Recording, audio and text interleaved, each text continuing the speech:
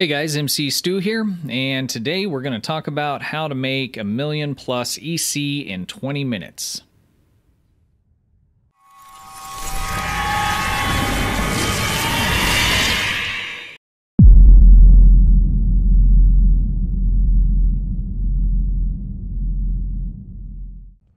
Today we're going to talk about how to make EC quick and easy. We're going to go over the two methods that I think are the most easy for pretty much anybody in the game to be able to do on a daily basis, with the only caveat of having a level 65 character and being in a fleet. So the two items that we're going to discuss are Tour the Galaxy and also selling vendor trash. So I'm going to go over the ship build that I use for Tour the Galaxy and the ships that I recommend for doing that. And then in terms of the vendor trash, the patrol that I like to run, how to go about kind of setting that up, and the ship, setting up your ship to do that effectively, and where to sell that vendor trash. So let's go ahead and get into it. But first, if you have not subscribed to the channel, I'd appreciate if you hit that button and ring the bell. That helps me out quite a bit, and I'd really appreciate it. So first, let's take a look at the ship that I'm going to use. It is an Odyssey Tactical Star Cruiser. The one that I am using is a Tier 5X, so it's been upgraded with the X upgrade. And the reason I'm using this is because it has an advanced quantum slipstream drive. There's a number of ships in the game that have advanced drives, and this is really a must in order to complete Tour of the Galaxy without it being extremely difficult. I don't know that I've ever been able to complete it in a ship that did not have an advanced drive. So you're definitely going to want one of those. Let's take a look at the Wiki page and see which ships have those and which ones are the easy ones to get. Okay, I'll put a link for this page down in the description for you guys. This goes over some of the different ships and console sets that come from ships to improve your slipstream drive, and it also gives you, just the basic information on basic drives. So your basic ship, a standard Tier 6 ship or Tier 5 ship that doesn't have an advanced drive, the duration will be 30 seconds of that drive with a 2-minute cooldown. All of the ships have a 2-minute cooldown except for Miracle Worker ships. On top of that, Miracle Worker ships have a 90-second, minute and a half slipstream time. This isn't as big of a deal because there are turns that you have to make, and rarely will you have a run between systems where it's going to take you that long at slipstream speed. But having that 30-second cooldown instead of the 2 minutes is massive. So if you have a Miracle Worker ship of any kind, that's what you're going to be using to run Tour the Galaxy. If you're a newer player or a free-to-play player, the way to go is going to be this ship right here. This is the Odyssey Star Cruiser. This is the non-upgradable Tier 5 version of the ship I am using in this run. This comes from the ship vendor at the shipyard, and it is 200,000 fleet credits. So it doesn't require any kind of money, any kind of tokens, or anything like that. If you're in a fleet, you're grinding out your fleet marks, get to that 200 mark, and you can go to the vendor and purchase this ship. The ship's not super great in terms of doing much else with it. We'll just kind of talk about that real quick. I mean, it's a standard 4-4 setup, but the console layout is not real great, or the overall number, let's put it that way. So it has a total of 9 console slots. I have built it to play in advanced content. You can do it, and it's not bad. I think the biggest issue for me is the hull. It's hard to get that hull up to have enough survivability. But anyways, that's for a whole nother video. In any case, this is a extremely inexpensive ship that you can get without IRL money. You can get it just from grinding in the game. You should be able to earn that, depending on how active your fleet is, within a week or so. Maybe even less, depending on the kind of grinding you're doing and the kind of projects that are available for you to turn in fleet marks or dilithium. So this is what I would recommend for your free-to-play. Otherwise, Miracle Worker ship is going to be the top end of that list. So with that ship's drive, that's going to double your duration of Slipstream drive, and it'll still have that same 2-minute cooldown there. Let's talk about the items on the ship that are going to make it perform well in this instance. The Gamma Core is the only thing you really have to have. You can complete this with only having this core. This is from the Gamma Rep. And the nice thing on this is this becomes available after you complete just the tier 1. It'll become available for you to get. Let's take a look at the cost on that. So this is going to be probably one of the more pricier things that you'll have to kind of grind out for. It's not outrageous, but it's not super cheap. The EC is only 40K, which isn't bad. The dilithium is 32.5 thousand. So you're looking at minimum of 4 days to refine that much if you're starting from 0. The germanium fragments, you're going to need 5 of those, which you'll get from advanced TFOs that are Gamma Rep, and then you'll need 750 Gamma Marks. You could grind out everything you need for this in a day, no problem. It's just a matter of how much dilithium do you have that's already refined. You can refine 8,000 a day plus the 500 at your fleet. So 4 days, 5 days, you could have enough to get that again if you're starting at 0. What this drive does is it gives us 60% slipstream speed. It also gives us 100% slipstream turn rate. And then lastly, it gives us 100% recharge time on Slipstream. And again, with STO and their percentages, some of these don't make sense. To me, 100% means 0 if I'm taking 100% of the recharge time off of something. So I'm not exactly sure what that means. I think it translates into a minute cooldown time. Let me know in the comments. I had the same question when it came to the Omega set that gave you negative 500% weapons power cost reduction. Not sure what that means. 100% to me means all of it, right? So 500, I don't know. It sounds good, so it can't be bad, right? But in any case, if you if you have an explanation for me on that, I'm pretty curious to know what that means exactly if we're talking 100% and it doesn't make the cooldown 0. But in any case, that hits and checks all of the 3 boxes for Slipstream. So faster, turn rate better, and cooldown better. So those are the things you're looking for when you're looking at Tour of the Galaxy and being able to build a ship performance for Slipstream, drive, turn rate, those kinds of things. The other item that I'm using on the ship is the Polaric module, and it looks like it got unequipped. Let's throw that back on.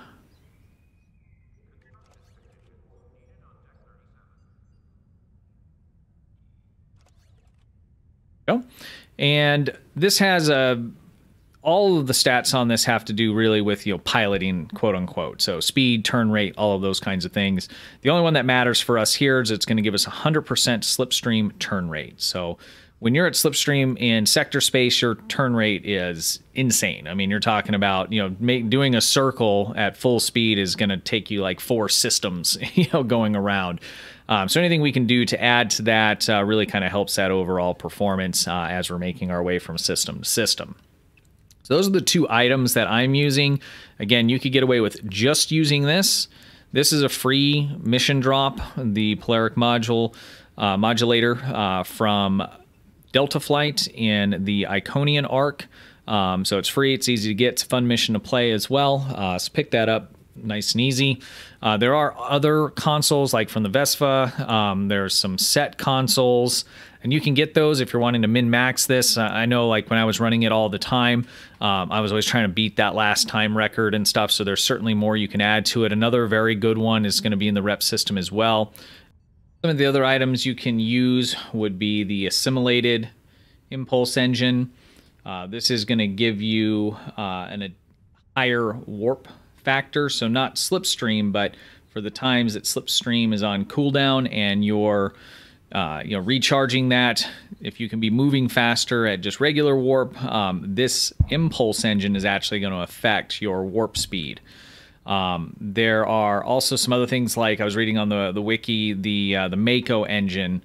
There's a modifier that will come up for this when it goes to ultra rare that'll also give you additional sector speed skill bonus, basically, which also gives you a faster warp travel speed. So there's a lot of other little things that you can do that will add to the overall effectiveness of your Tour of the Galaxy build.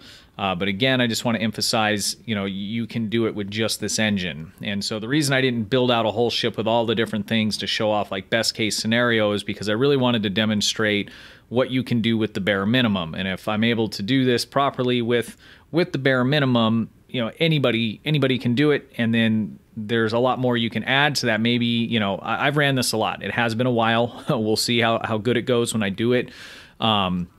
But there's many that haven't and, ran it much or never. And so having some more of this equipment will make it even easier for them to go ahead and complete it. So that's the build for Tour of the Galaxy that I'm using. Essentially, it's Warp Core in this one console. Let's take a look at how to pick that mission up. So you can pick the mission up from the guy over here. I don't recommend doing that because once you accept it, the timer starts. It has a 24-hour cooldown, and so we're not going to, I'm on cooldown right now because I ran it earlier. It's going to be off for me here shortly. But if you accept it here, that 15-minute timer starts, and you need to get to where you need to be first in order to be in position. Otherwise, what's going to happen is if I start it here and then I need to go to where I need to be to start the route, I'm going to lose a bunch of time and I'm not going to be able to complete the run. What you'll want to do is you'll want to head over to where you're going to start this run, and then you'll want to go into your mission logs here, go into available, scroll down, find that guy J, and you'll want to accept the mission and start it there. I'm not sure if it's going to be in my list because, like I said, it's still on cooldown. J Yin is his name. So you'll just find him in the list, Tour of the Galaxy, and you'll go ahead and accept that. Once you accept it, that timer will start. So make sure you're in position and are ready to immediately start the run after that so you can get the full time potential out of it. Let's take a look at the route we're going to take, and then we'll go ahead and do the run. I'm just going to do that in fast motion because it is a 15-minute run, and that'd get pretty boring just watching that. And I'll give you some pointers as we're looking at the map as well, how to complete this. Okay, so here is the route that I take. So you can kind of follow along where that goes. I'll put a link to this map that I use. There are many other ones that people use that are effective for them. This is just what I found works best for me. So I start down here in the bottom right corner, the beta quadrant. What you'll want to do is make sure you kind of start a little ways over from the star, just a little bit, because if you're right up on it when you start it and accept the mission, you'll have to actually reverse away from it and then re-enter that activation zone, if you will, to count for that. So start just a little ways out. You're going to start that. I'll generally come out and I'll actually kind of cut this a little bit more. Once I line up, I'll use my Slipstream to get me all the way up to about right here. Depending on the turn, sometimes I'll have to kind of turn it off about right here and finish up the turn, get this straightened out. I'll take it all the way down here, Slipstream again all the way up here. With the build that I'm currently having, I'm able to get almost over here, so make this whole run with one Slipstream go. You will have to slow it down a bit as you're hitting this star. I do auto navigate most of it, so I'll make this turn, I'll click on this here, hit M again so the map comes up, and just as I'm about to approach it, I'm going to click have the next star clicked and ready to hit OK. You'll want to hit OK just before you're getting into the range of that star, otherwise it'll stop you. So you want to make sure you click it just before, but not too early, because you don't want the course correction to pull you off and you miss the star and you have to turn back around. So I'll bring it down through this bit here. Once I get to this one, I'll use the Slipstream again to make this turn. That'll get me all the way to Drozana Station. We'll turn it off there. We'll come down to the bottom here, and then I will use the transwarp to jump up to Risa, because it drops you into the sector space of Risa. So immediately we'll start heading up north, use the Slipstream until we get up to the top here, turn it off, and then turn into the Alpha Quadrant. Regular speed as we come down and around, I'll kind of get it lined up, and then we'll use the Slipstream to get us all the way over to here. Once you get over here, you will get a little pop-up you'll need to be watching for. So what I would do is turn off your Slipstream right before you get there, because that pop-up's going to come up and you'll need to click it. I'm not sure what it says. Actually, I've never really paid attention. It just gets in the way. But if your Slipstream's on, you'll end up kind of grinding down the map here and getting out of position. So turn your Slipstream off right before you get here. And then as you're getting into range, you'll be tagging the star. You'll click that little pop-up that comes up, make that turn. You're going to use just warp to get all the way up to Deep Space Nine. Once you get to Deep Space Nine, you'll make this turn, and you'll use your Slipstream to get all the way down here to the bottom. Once you get to the bottom, I turn it off, make this turn manually generally, get up to this star here, and as soon as it's up again, boom, we'll hit it going up this way. If I'm about halfway there or so before that's off cooldown, I'll wait so I can use it on this last just straight stretch, just in case if I activate it here and I screw up and I end up out of the way, I won't have any kind of saving grace or anything left to use to get me to the end there. So that's just kind of a quick overview on kind of how I run this. You'll have to play with it, and it's going to take a little bit of practice, but it's not super difficult. Again, we'll see how I do. It's been months since I've ran it myself, so we'll see how that turns out with this route and with the build that I got. So let's go ahead and jump in and run Tour of the Galaxy and see how we do.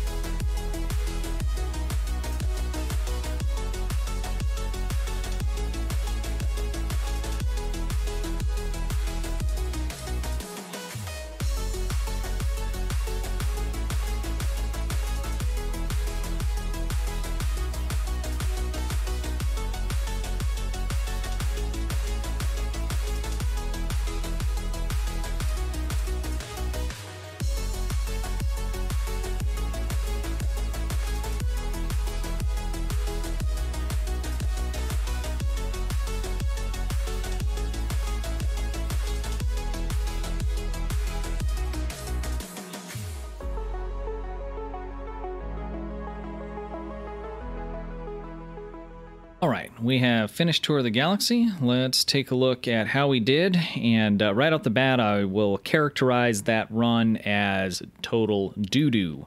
So I missed some stars. I flew in a complete circle on one part of that. It was pretty embarrassing. I considered redoing it, but the fact that we still finished it, I think, says a lot for the ship and the core. I mean, and again, it's not like some magical thing I've put together that's super special or anything like that. It's just that with those basic items, even with screwing up as badly as I did, I was able to complete that run. And that netted us 925,000 credits for a 15-minute run. In the past, when I was doing it all the time, I have been able to complete that with a couple minutes to spare as well. So once you get a little bit of practice there, but again, even as you can see, I mean, there was a lot of that. It just wasn't lined up real well. My timing was bad, and at one point, my ship got stuck in a turn after it was on a station, and I just turned in a big circle. So I got to be honest, I'm pretty surprised that we still finished that with 20-30 seconds to spare there. Even at the end of that, it was one of the rep ranks or something like that. It popped up and slotted that mission as being my primary. So I had a little confusion for the last system I needed to go to because it wasn't lit up anymore. Luckily, I've done it enough to where I remembered exactly where it was. But in any case, total crap run, and we still finished it and netted almost 1 million credits just from that. So I might have undershot my statement there on the title of the video of the 1 million credits in 20 minutes. But in any case, very good. So there's our 925,000 credits for Tour the Galaxy. Next, let's take a look at the patrol that I like to do. What I like to do is the 9th rule. It's pretty easy. The big thing is at the end, you just get wave after wave after wave. And so the more enemies you're killing in that, the more loot that's going to drop. So here's the 9th rule under patrols. And what you want to do is you want to change the difficulty in the game down to normal. And if I could click the right, helpful. So I set it at normal. This isn't, you know, a do all the damage you can and that kind of thing. What we're doing right now is we're grinding credits. So drop this down to normal. And what you're going to want to do is you're going to want to be in a build that is a multi-target build, right? And so cannon scatter volley or a fire at will build, which is what this guy is here. And what you'll want to do, and you'll see as I'm running it, is, you know, you'll take out the first enemies, and then you'll get to that end bit where you tractor beam the ship over to the circle. You want to kind of head around to the back of the circle, so you're kind of set up to be right behind the enemy when they're warping in. So you're in perfect position just to hit them all at once, take them down as quickly as possible. If you're on a ship that has flanking, that helps, you know, even more. And so what we're wanting to do is get as many waves to come in as possible. The more waves, the more enemies. The more enemies you kill, the more loot drops you get. And then what we're going to do is we're going to collect all those loot drops at the end, and we're going to take it over to a vendor to turn those in. Let's go ahead and take a look at that. And I think what we'll do is we'll jump over to Deep Space Nine to turn those in. There is a couple different vendors that you can use that actually pay more than just recycling it or other ones. So this guy down here, or girl, they pay more. There's also up in where the weapons are sold, the ground weapons. Let's run over there, and we'll just point her out. They're going to give you, on average, on an item, say like, I don't know, some kind of ship equipment core, let's just say, at whatever the rank. I was looking earlier, and I was getting 9,000 if I just recycled it, or from another vendor, and from her, I was getting about 12,000. So it's not a ton, but that adds up when you're dropping all that loot in. Also, you can recycle this. Say you don't want to have to keep coming here, you can just open up your inventory, and you can go to replicate and recycle. And you can sell your items right from here as well. But you're going to get more money if you go see her, the person over in the shipyard. There's a place on Kronos. I'm not exactly sure where that is, but there's also one on DS9 that everybody can use. Doesn't matter what faction you're on. So when we get done with this, we'll jump over there and we'll sell the stuff to that vendor and see what we get. Let's go ahead and run that 9th rule.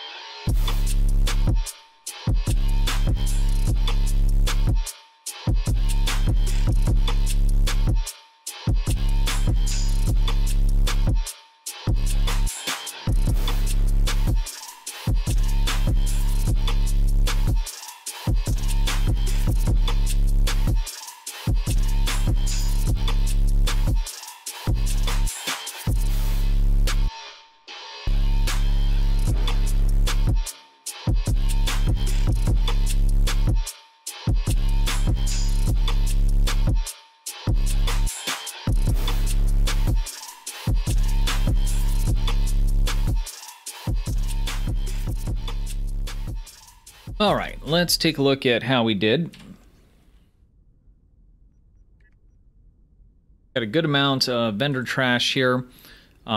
I like to use this particular vendor. Not all vendors give you the same amount. So this one here will give you a little bit more for each item. It's not a ton, but it adds up over time. I believe there's another one down at the in the shipyard on Deep Space Nine. There's one in the shipyard.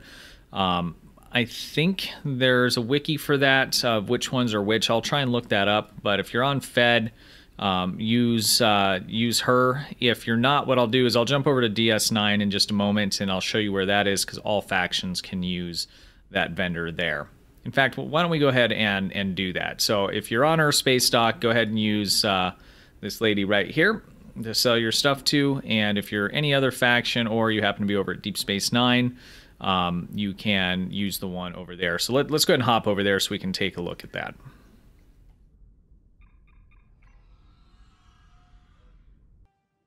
Okay, here we are on Deep Space Nine. If we head over to the shipyard area,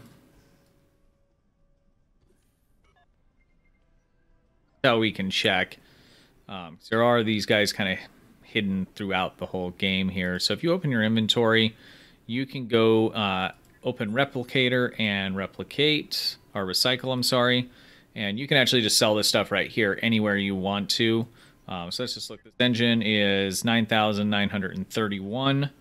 And let's see how much the vendor here will give us for it. So when you go to the vendor, just pick any of these. Like you're going to buy something, it'll pull up a similar interface screen there, and you're going to go sell.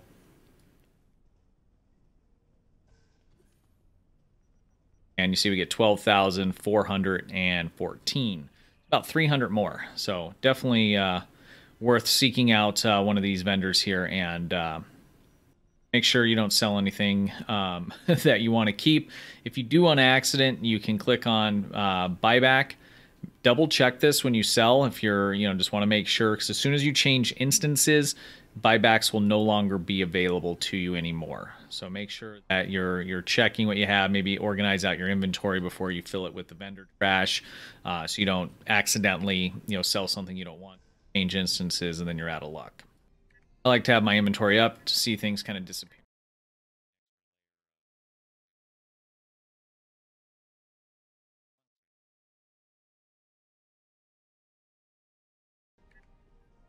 We got 221,000 and some change for that.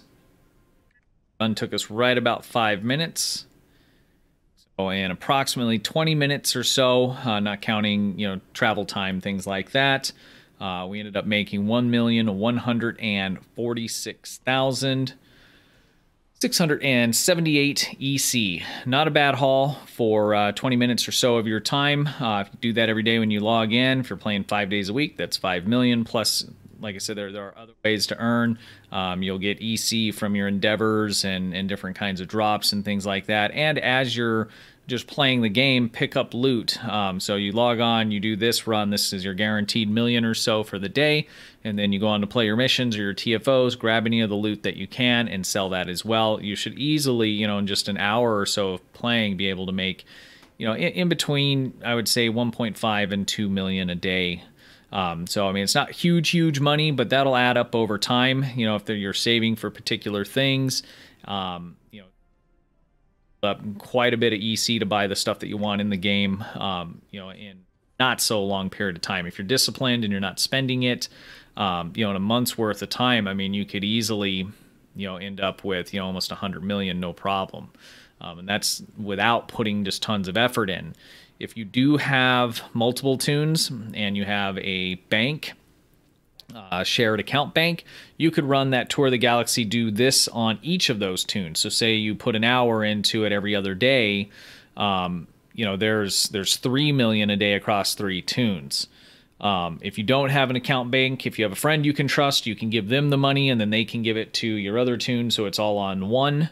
Account bank's kind of a big deal. I definitely recommend, getting that. That's one of the things, I think it's definitely worth spending money on, because it allows you to take multiple tunes and be able to pool together the resources across your account for, different things, individual tunes. So definitely recommend doing that.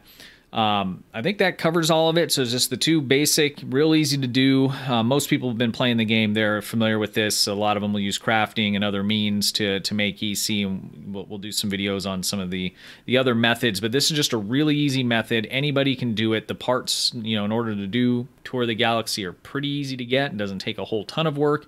And it's free of charge, IRL money. So definitely, you know, real basic, but real good ways to earn that EC for you. So I hope that was helpful, guys. If you have any questions, comments, go ahead and throw those below. Again, if you haven't subscribed, I'd really appreciate it if you hit the button, ring the bell.